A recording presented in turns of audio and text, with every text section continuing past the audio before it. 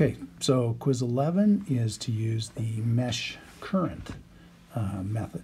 Now in the mesh current method, remember the idea is we're going to label currents in these meshes, okay, IA, IB, IC, and then we sum the voltages around each of the meshes. Realizing that the current that actually flows through this resistor is going to be I1 minus, or I'm sorry, IA minus IC.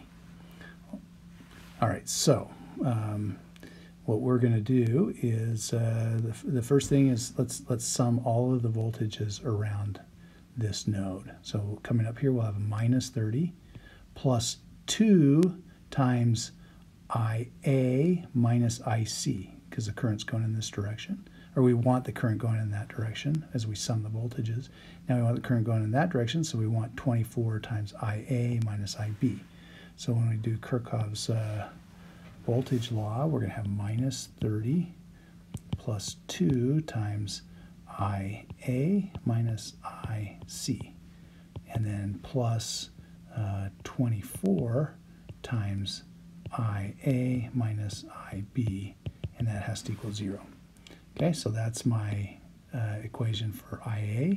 Now if we do it for IB, again we're going to do 24 times IB minus IA plus 3 times IB minus IC plus 3 times IB.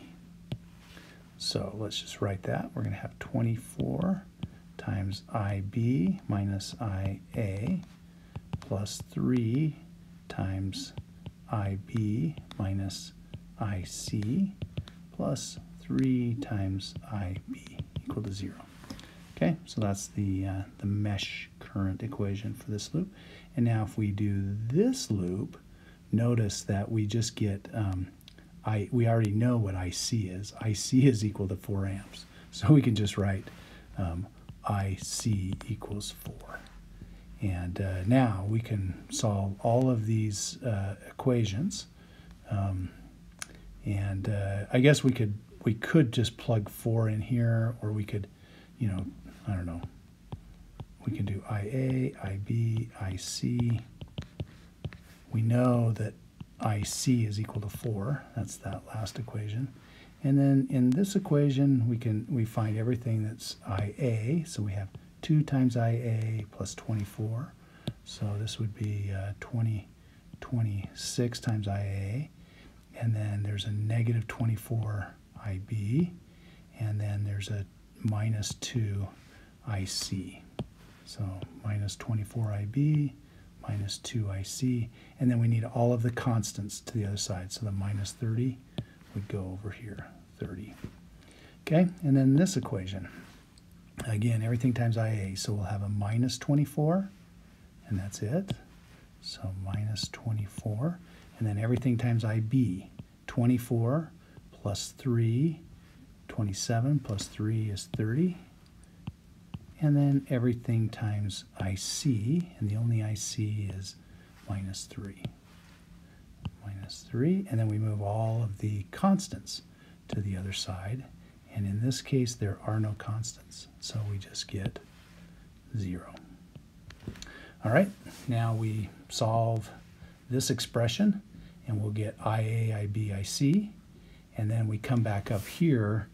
So this gives us IA, IB, and IC, and then we can come back up to this,